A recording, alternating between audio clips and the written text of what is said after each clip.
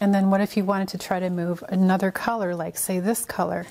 And you could put like this textured wallpaper here and just brayer over it a little bit. I think that was thick enough to pick up some paint. It's not terribly thick, but there is paint on here. And then you can transfer it over to another part of your painting. That's a very faint texture. So the thicker the paint is, like if I go into this thick part, you'll see how I can transfer more paint. So there's more on there. Go over here again. And now that has some pretty nice, interesting texture even on the edge of the board. You can continue to draw with dry mark making at any point. So I love mark making and you may not. But if you do, then just experiment with going back into wet paint and seeing what happens. That's a very subtractive thing to do. You can also take an eraser and you can subtract paint that way. So again, where it's thick, I can expect to subtract paint. I'm pushing it away. And that in itself is pretty cool. But again, it doesn't do any good if it's just gesso. But where it's thick, it does make a kind of a cool mark. So maybe I'll come around like this, and it actually does kind of slip when you hit the thicker areas of paint. But think about all the things you can do with an eraser. And then I usually wipe my eraser off. You can take a bamboo skewer and also, again, where the paint is thicker, you can make some little marks. You tap at it like this. You can draw into it like that. Again, it doesn't do any good to do it where there's no paint, but where there is paint, you'll find some interesting things happening. This is a subtractive method right here. And okay, so let's try to put on some collage paper, and I want to show you that to make your collage paper stick really well, I have some different examples here of collage paper. Kind of the do's and don'ts. Super thin is going to work the best. This is pattern paper. Other thin papers are rice papers. They're very thin. I also recently printed out some collage paper. Let's see if I can find it here.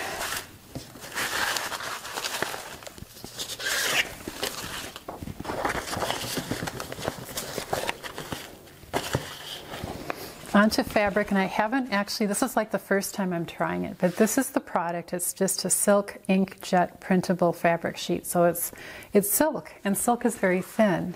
So I thought I would just try this. Here is my printout onto the silk. I just ran it through my printer. And I'm going to take a small portion of this. Let's see. I'm going to take out this little design because I like it. These are from a Japanese kimono pattern book. So what it is, it's silk fabric, but it has a backing paper. The backing paper is what gives it enough strength or rigidity to go through your printer without wrecking your printer. Because if you put really thin rice paper through your printer, it could get jammed, and you certainly don't want that. So I'm just going to cut this out a little bit and just randomly. And then, and this is the first time I'm using this, so I really don't know how it's going to work, but there is a backing that you peel off, and not sure if I can do this with my gloves on. I think I see it coming apart, but yeah, there's definitely, it's not hard to get it off, but having gloves on does not help. Okay, there we go. So there we go. It's peeling, and you can see how I'm peeling the fabric off of the backing paper. The backing paper feels like printer paper. That's the thickness. And then, of course, you've got your really thin fabric. That's really nice.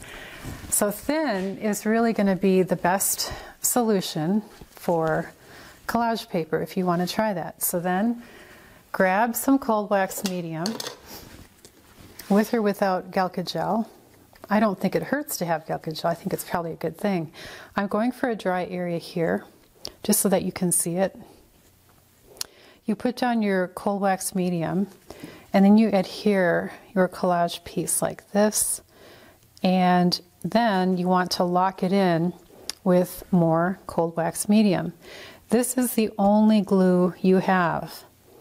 Notice how the silk, though, kind of just disappears, and what you're left with is this beautiful inkjet print. So I've locked it in now, and you can see through it. That's pretty cool. And we'll check on this tomorrow and see how it is. That's really the test. It's the test of time. You check in on it and you see when it sets up, is it really locked in? Okay, so that was my super thin, but I also have a piece of pattern. It's from a pattern, Simplicity pattern, so a lot of you who sew would know about that. And I could put down some cold wax medium over here. Again, you need some cold wax medium underneath your collage paper. It could just be wet paint as well, so I can go over that green mark. Just coat it and then lay it down. So if I want this whole thing, maybe I'll tear it a little bit, or maybe not. I'll just put the whole thing down here. So make sure you've got enough of that cold wax medium for the entire piece. Lay it down, just press it down, and you can see how this tissue paper is so thin that it essentially disappears as the cold wax medium soaks in. And the only thing you can really see then is the words that are on there. It's pretty cool though to be able to see that, and then the paper kind of disappears. Okay, so you put it in, you put it on there, and then, you know, again, you put it under and over, under and over. And then I've got, so those are two very thin pieces of collage paper. My next one would be printer paper.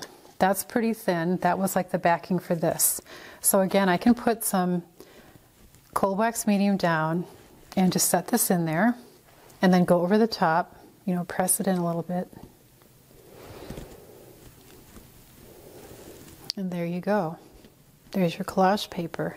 Just make sure you've got enough cold wax medium. Don't be too skimpy, but don't be too thick. Because as you know, cold wax medium in the jar is opaque white. If you put it on too thickly, then you won't see your collage piece as well.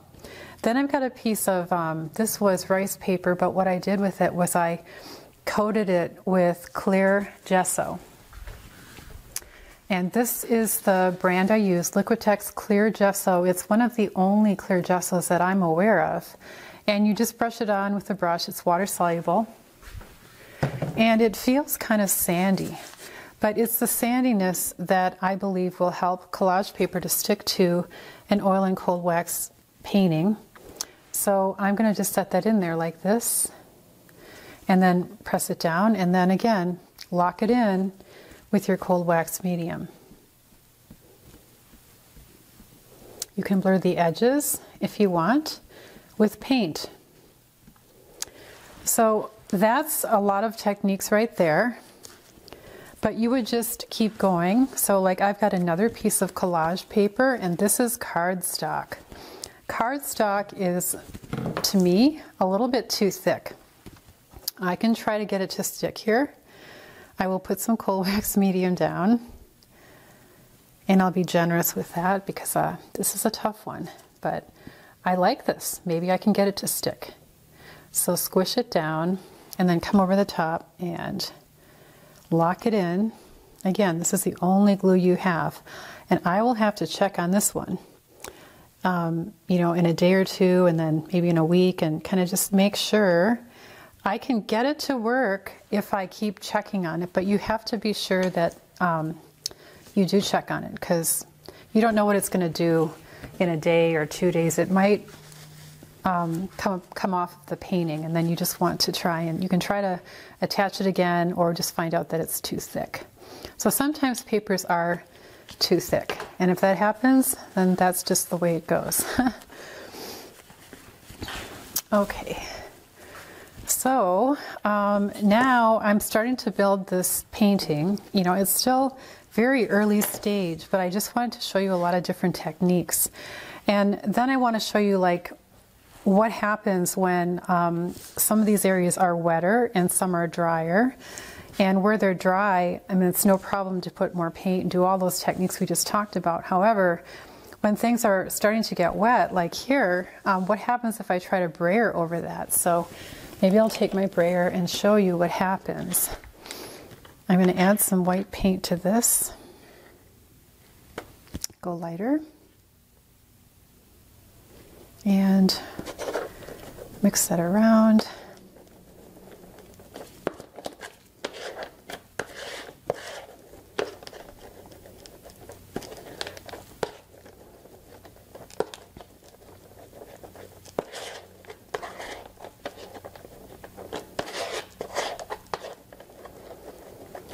Keep mixing it until you like it, and there we go. Take my brayer, charge it. It's nice and wet. Notice the surface of this collage, the freezer paper. When you charge your brayer, and this is very wet paint, you can, I don't know if you can see it or not, but it's got that, you know, typical tacky look to it. And so now if I go over some area that's super wet, like here, it doesn't quite like that. I'm not even putting any pressure on it. If I did put pressure on it, it slides even more. So that's why you have to know what techniques you can do when your painting is dry versus wet versus tacky. I don't have anything really tacky right now because the paint hasn't had a chance to set up. But if you do that, brayering is one of those techniques that is best done when your painting is either tacky or dry. Of course, if I keep going over and over and over and over it, then it's kind of just replacing what was underneath it. So that's just to show you that that piece just came, see, it moved. So if maybe I'll just go over it with my brayer.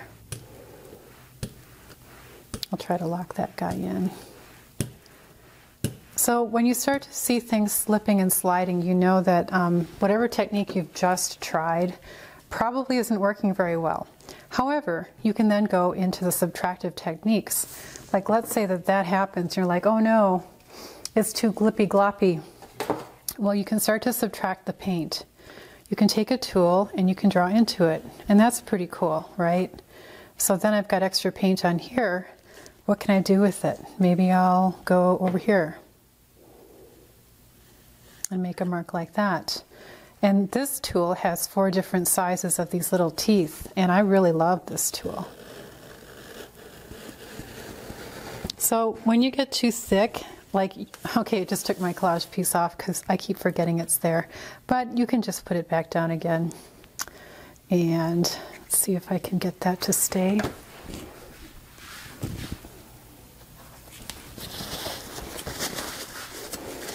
Clean this palette knife off and grab some cold wax medium.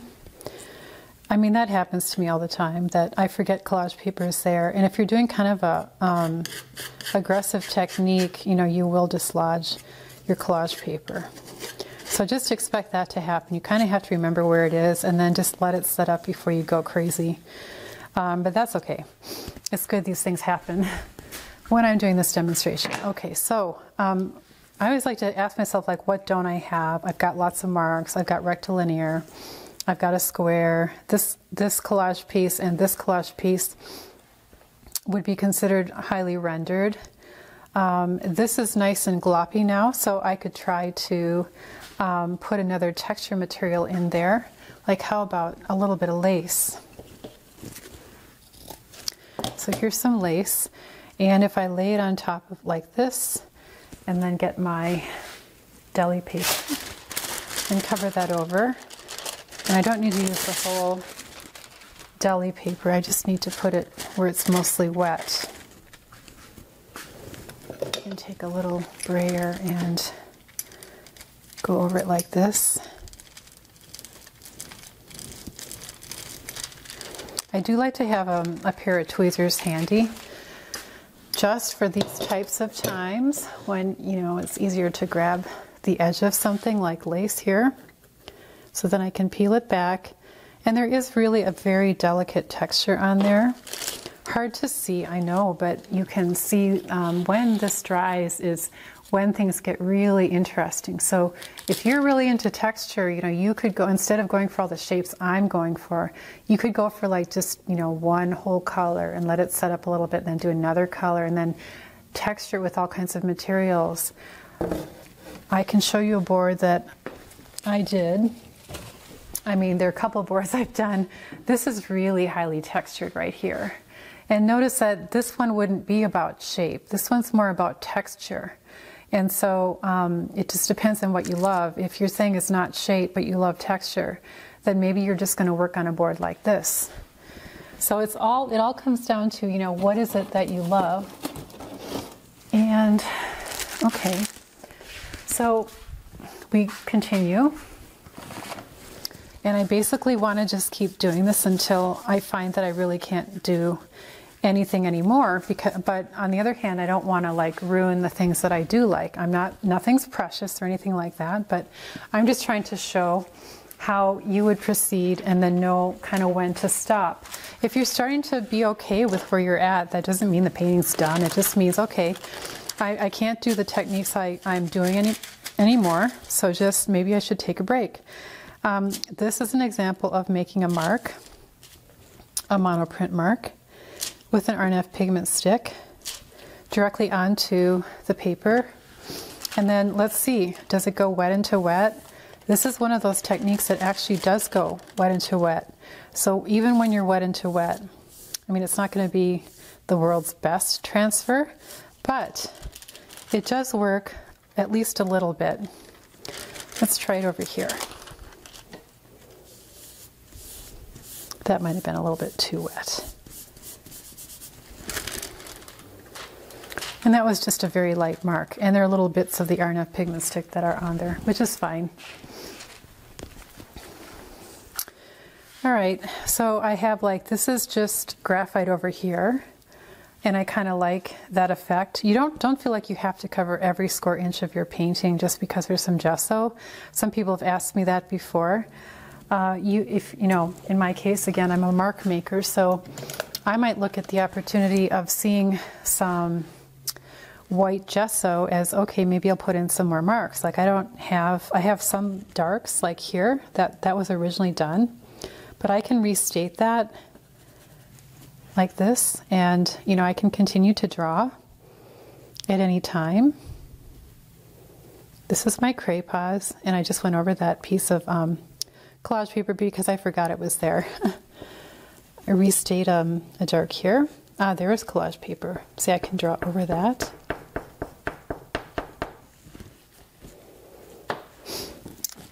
And let's see here. So when your painting starts to get more paint on it, what I have realized is that you can continue to work on it if you go thicker. So if you want to continue to work on it as opposed to letting it dry overnight, which if this were like, I would just let this dry overnight, but just to show you, if I take a color and I want to add more paint, because I'm not done painting yet, I'm having a good time and I don't want to quit. So what do? I'm just going to play around with some color here, make it kind of thick.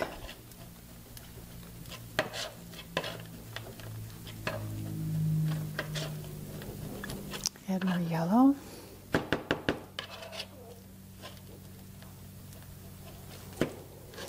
I'm basically looking for a color that I don't have yet. I'm going to add more blue. And I'm going to add some dark gray. Oh, it's really dark.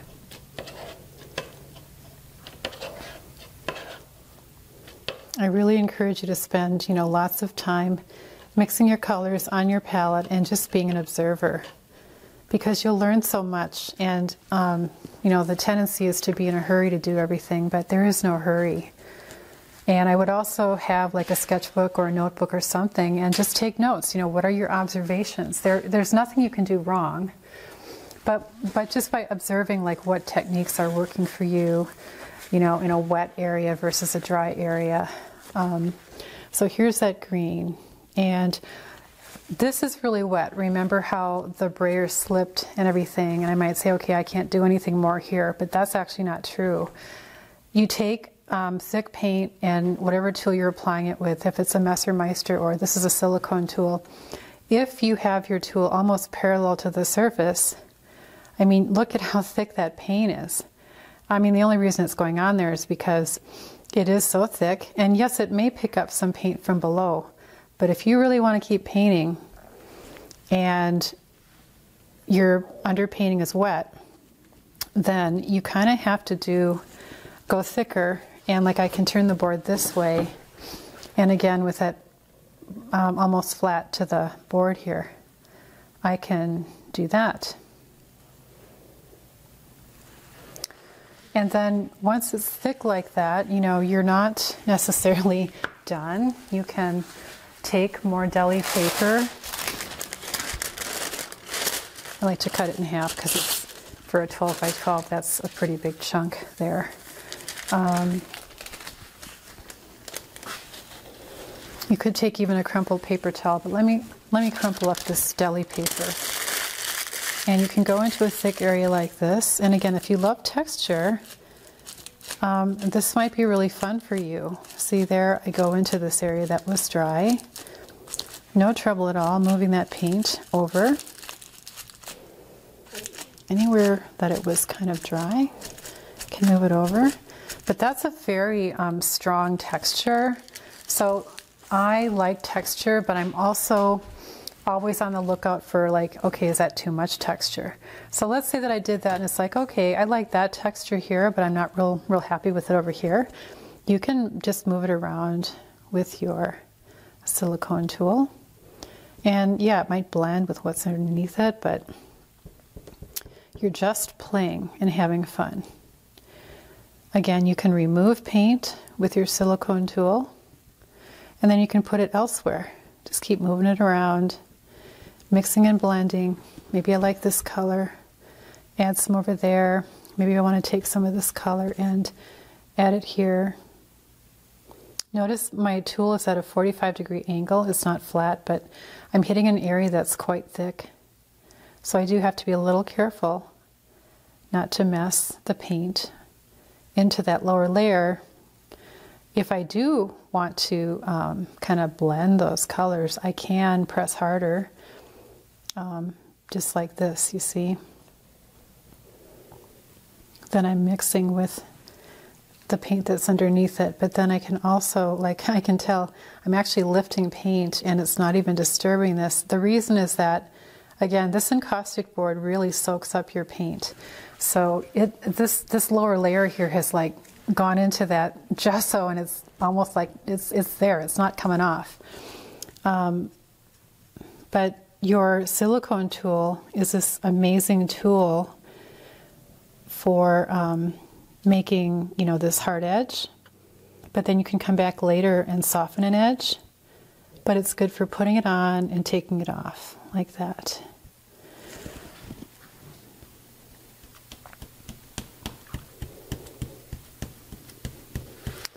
A dark gray. You don't always have to use color. Sometimes you might want to just use some gray. When you have just gray, your colors will pop even more.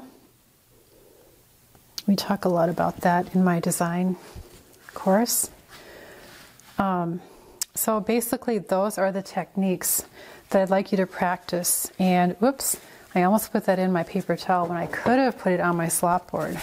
So get in the habit of using your slop board, and that way you might end up with a favorite painting.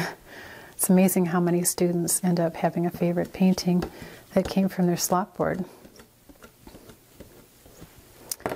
Okay, so basically there is some pretty wet paint in there, and that's my cue to kind of stop and wait, go overnight, and then come back into it when it's now tacky. And then you can pretty much do a lot of other techniques.